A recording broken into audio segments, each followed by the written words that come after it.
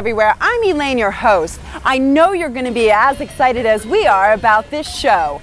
Right now, we're in San Jose, Costa Rica, and we're going to be taking this charter plane to our final destination. And this charter plane is one of Nature Airlines' planes. And we always use Nature Air because they're one of the few airlines that have eco-friendly planes. Not to mention, they're very colorful. And the pilots are the best, and since I know everyone, they let me fly the plane.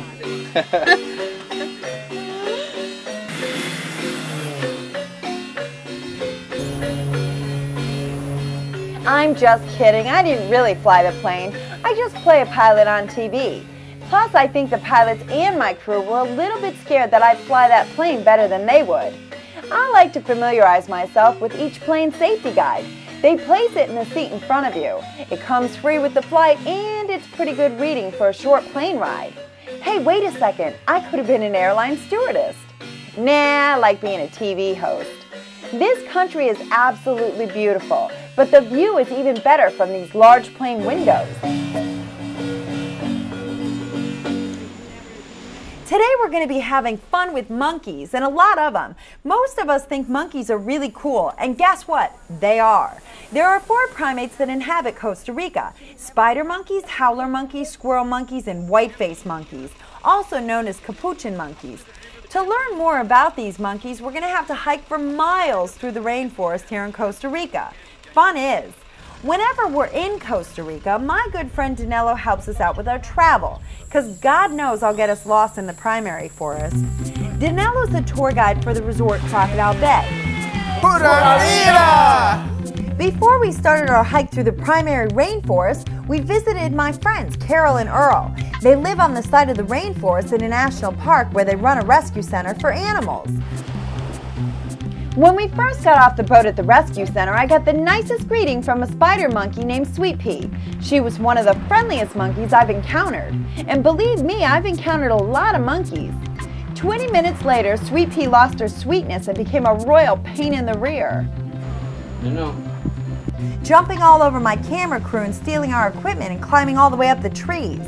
I swear at one point she even stuck her tongue out at us. Although she was still the cutest pain in the rear, except for when she was chewing on her feet. Now that's disgusting. I swear Sweet Pea needed a pedicure because no respectful monkey would chew on their feet like that. I think monkeys are a lot like kids.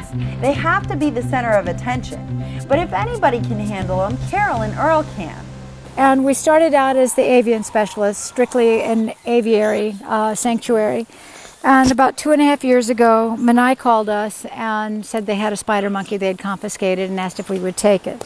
And that spider monkey was Poppy. We learned a lot about spider monkeys when Carol was introducing us to a rescued baby anteater. Look at her face. She is so sweet. Poppy, like most monkeys, is very playful, and they'll play with just about anything, even a baby anteater. He's great. There he goes. Shortly after we put the little baby anteater on the ground, she found an ant nest. But out of nowhere, Poppy swings into action. Poppy, no. Even though Poppy keeps trying to mess with the baby anteater, it doesn't look like it bothers the anteater. He just keeps looking for ants.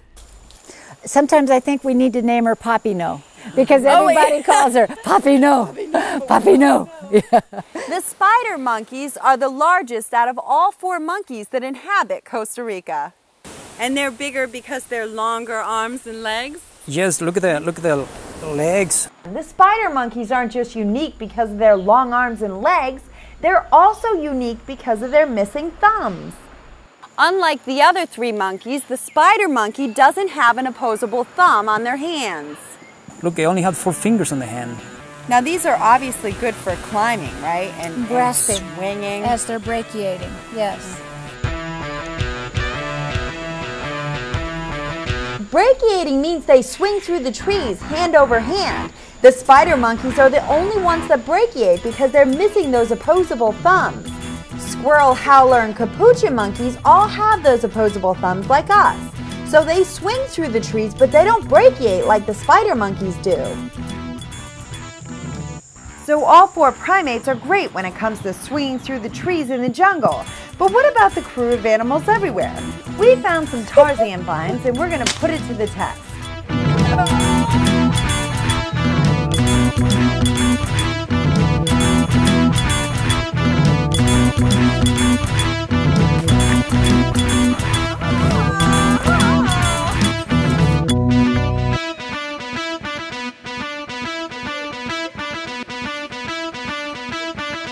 Poppy may only have 4 fingers on her hands, but it doesn't stop her from stealing the bag of fruit out of my pocket. As you can see, the plastic bag's just slightly hanging out. Before you know it, she snatches it and runs. Oh, no, you did not. She's no dummy. Honestly, do you think I'm going to get that bag of fruit back? I think not. Let's get back to Sweet Pea being a royal pain in the rear. This time she was jumping all over the exhibits that was being freshly painted. We all took turns trying to get her away from the paint.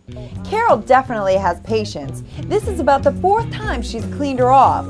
I've always wanted a spider monkey, but after this shoot, I realized monkeys are not pets. Because of their long arms and their long legs, they can swing through the jungle at a fast pace. And they don't lose their grip because besides their hands and feet, they grab onto branches with their tails. Howlers have prehensile tails, which mean they use it to grab onto things. Besides the howler, the spider and capuchin monkey have prehensile tails. They use them like we use our hands. The squirrel monkey doesn't have a prehensile tail, but they do use their tail for balance. Yes. Now, wow, look at this. This has got a pad underneath, This just one like also the is hand. soft. Look at that. That's kind of cool. No print is the same. No print. It's like your thumbprint. Even on the tail, no Yes. print is the same. The pad on their tail does have its own unique print, just like our thumbs. It also helps them grab onto branches and things. Those monkeys are really smart. I saw a little lady with a baby on the back and tried to cross tree by tree, and then the lady grabbed the branch with the tail on her branch, and the baby crossed, made like a bridge. They No crossed. way, really? Danilo is absolutely right. Monkeys are pretty smart. Sweet Pea's demonstrating her intelligence now. The world's history for dummies. See, Sweet Pea is pretty smart. Well, until she actually tried eating the book. I don't think we were supposed to show that part. Anyway, moving on. Don't go anywhere because we haven't learned all there is to learn about the Costa Rican primates. And when we come back, you're going to see Danilo's map drawing skills. And we're going to be taking a horseback riding trip to the beach side of the primary rainforest. We'll be right back.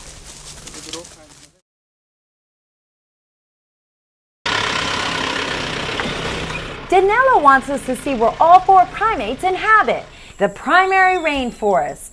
Driving in Costa Rica is not always easy because the roads are kind of narrow. They're not paved and they get flooded quite a bit. But that's what happens in the rainforest. As we were driving, we ran into a troop of squirrel monkeys. They're so cute. Not only are they the smallest monkeys in Costa Rica, but they're the most peaceful and playful primates. We watched for a while as they jumped from tree to tree across the road. Their tails help them leap from branch to branch like squirrels. That's how they got their name. Some of them even became curious of me and stopped to investigate. I was so amused by their looks because it looks like they're wearing a crown with white goggles. Unlike the capuchin monkeys, the squirrel monkeys have hair almost all over their face.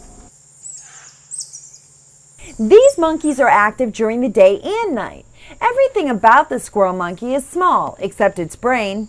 The size of a squirrel monkey's brain compared to its body size makes them have the biggest brain out of all 4 primates here in Costa Rica. So they should be pretty smart. They weigh around 7 pounds, but unfortunately, predators can pick them off pretty easy because they are so light. Their predators are creatures like birds of prey and snakes. They live in very large groups, up to 300 individuals. Wow, that's a big family. Occasionally, they'll split off into smaller groups.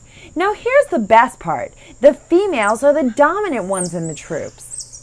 Yeah, look, straight there. The closer we got to the primary rainforest, we could hear howler monkeys. Far away, but you see, looks like a termite nest. But we couldn't see them very well, so Danilo drew us a map of where we had to go to get to them. As you can see, we kind of ran out of paper, but Danilo's map drawing skills weren't that bad. After Danilo showed us our destination, we started heading towards the very loud howling. We've got a long hike ahead of us, so let's go. Howler monkeys are well known for their lion-like roar. They can actually be heard from a mile away. Howler monkeys scare their unwanted guests away verbally with their loud, somewhat obnoxious howling. They sound ferocious, but they're not. The howlers make these loud sounds with two hollow bones in their neck.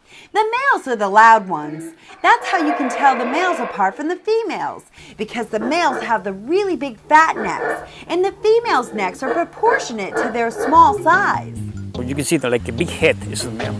And other characteristic, but this is the nest. So the males have the big head.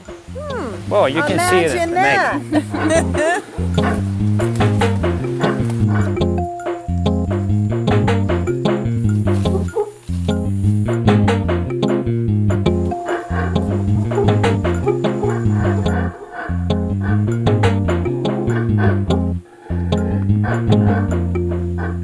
After a nice long hot hike, we finally found them. I must say though, standing underneath the trees as they were screaming back and forth was pretty scary. I know I was intimidated. What is the sense of screaming that loud? The sound, they made the sound with the marking territory or fighting or looking for enemies or fighting with the other howler monkey. The alpha male making loud sound in the morning, early in the morning. At 4 in the morning, you can hear very loud sound. Yeah. Those monkeys marking territory. I say to the other howler, this is my tree. And also they say, this is my family, this is my females, because they fighting for ladies. Oh, they do? Other monkeys, the other families try to steal the females. And then the alpha male is ready. They fighting. Unlike the spider monkey, the howler monkey doesn't normally physically fight, unless the younger howler monkey is trying to become alpha male. Howler monkeys can be very intimidating with that lion-like howl, but they can also be pretty sweet. The howler monkeys kind of purr just like a cat. Regala, it's like a sign of affection.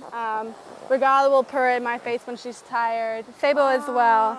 Howler monkeys are often heard in the cloud forest, but very seldom seen. But you can see them in the rainforest. The howler monkeys like the cloud forest because it has high trees and deep foliage. Although they do spend some time in the rainforest with the spider, squirrel, and capuchin monkeys, they travel in families between 10 to 20 monkeys. They're also pretty healthy eaters. Now, do they eat any little critters, or is it just strictly No, vegetarian? they are vegetarians. Strictly veg? Yes. Yeah.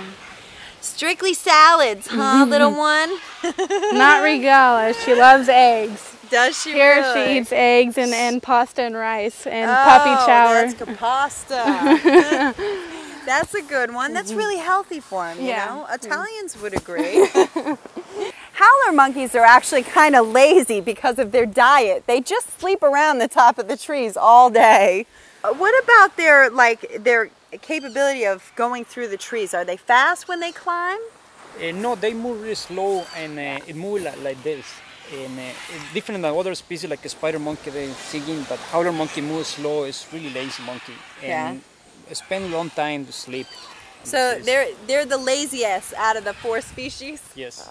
They just sleep all day long? Well, it's mainly because of their diet. They don't eat that much protein. It's all leaves, so it's because of their diet that they're so lazy. And they love taking the sun baths.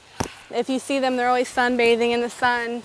And you wouldn't think that they would do it because they're so black, but it helps speed up their metabolism, digest their food, and give them energy as well. Right. Howler monkeys can actually reach up to 50 inches in length from the tip of their head to the tip of their tails. Is this a normal size for an adult age? Oh no, this is a younger. This is a really younger. The adult size is maybe a little bit size. A little bit bigger.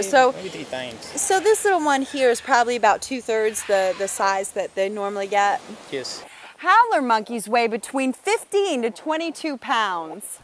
The spider, squirrel, and howler monkeys are pretty cool, but don't go anywhere because we still have to learn about the capuchin monkeys. We're also going to be going on a horseback riding trip through the villages to get to the beautiful beaches of Costa Rica. And you're going to be learning the secret of how my crew cools off after a long day's hike through the primary rainforest. We'll be right back.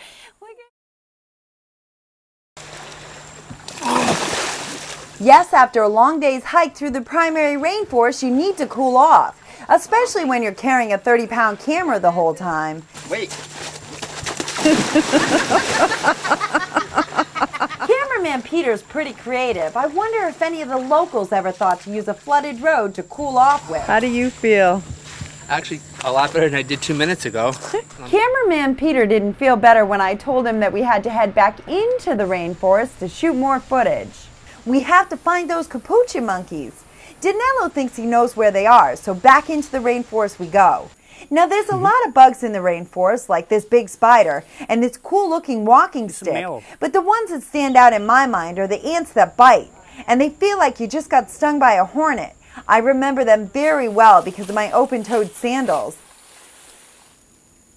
Besides the cool bugs, they also have some really cool plant life and tree life in the rainforest. Costa Rica is 25% primary forest, which means it hasn't been touched. So you'd be able to see trees like this behind me, which is probably around 500 years old.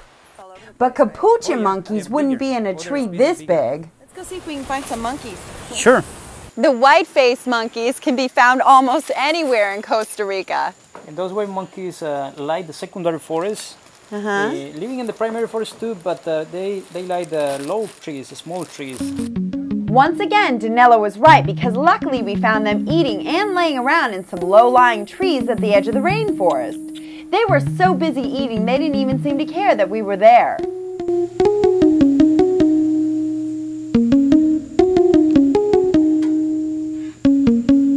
Hanging in the tree in that position can't be comfortable. White-faced monkeys are considered to be omnivorous, which is kind of like college students. They'll pretty much eat anything they get their hands on. They're looking for insects. They eat also vegetables, but they looking for bugs. Oh, they like the bugs. I saw they eat snakes, lizards, eggs, birds, and also vegetables. I heard snakes actually taste good, but lizards, yuck. So they're not vegetarians like the other three monkeys here in Costa Rica.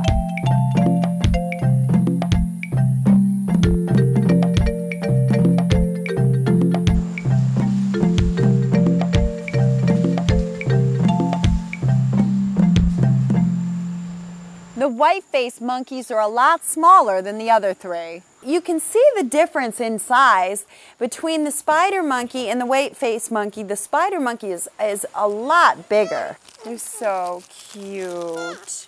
Most people recognize these monkeys as the monkeys that used to play the organs for money. Look at the face, looks like an old man. The white-faced monkey does look like a little old man, and sometimes they can even be as grumpy as a little old man.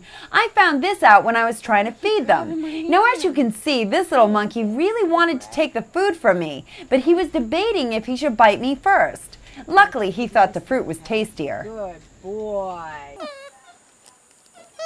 They're so cute.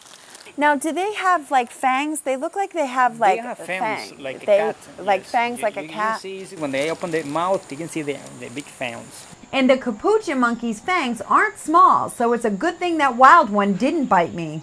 The white-faced monkeys are diurnal, which means they're active during the day. Now, these two are so funny because they're really fresh to each other. Look at, they're just like smacking each other. Capuchin monkeys, like most monkeys, are very social. They spend a lot of time grooming each other. And they also spend a lot of time wrestling. White-faced monkeys can actually live to be about 40 years old. These monkeys have a lot in common with the elephant. And they can actually be beneficial to its habitat. They eat a lot of fruit, and they don't digest most of the seeds that are in the fruit. So the seeds are spread through their droppings. I guess you can consider them gardeners.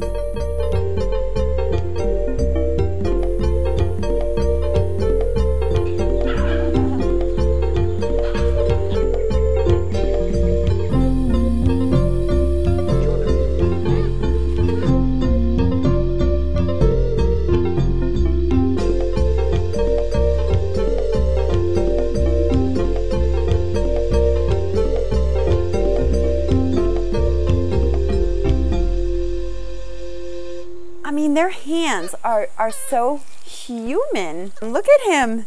He just looks like a little person. All 4 primates here in Costa Rica have their own little funny ways about them. One of the funniest things was watching Sweet Pea's reaction when I blew in her mouth. Yeah, that's something. It's just something she doesn't really feel. She'd never feel in the wild, so it feels good to her. Now that's funny.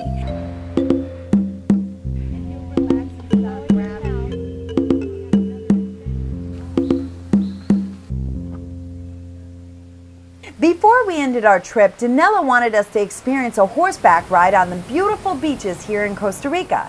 But instead of riding horses on the beach, Danello had another idea.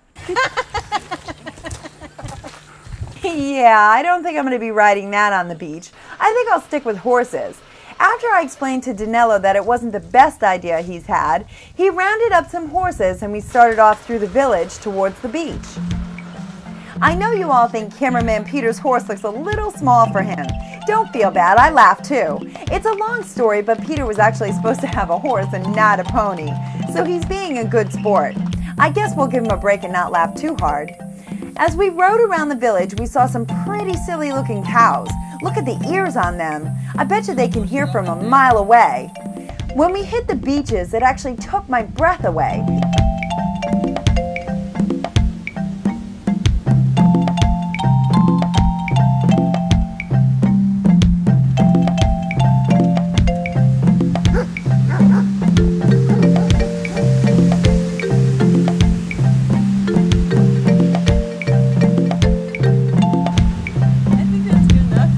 Well, that's it for our show today, but don't be disappointed because we'll be going on another adventure real soon. We hope you've enjoyed Costa Rica and all the animals here. At this time, I'd like to thank our sponsors.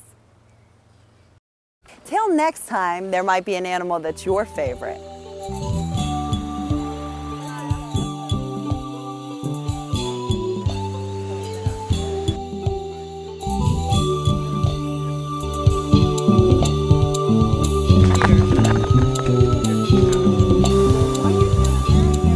If you have any questions or comments about the show, write to Elaine at Animals Everywhere, P.O. Box 584, South Glastonbury, Connecticut, 06073, or visit our website, animalseverywhere.com, where you can contact Elaine by email.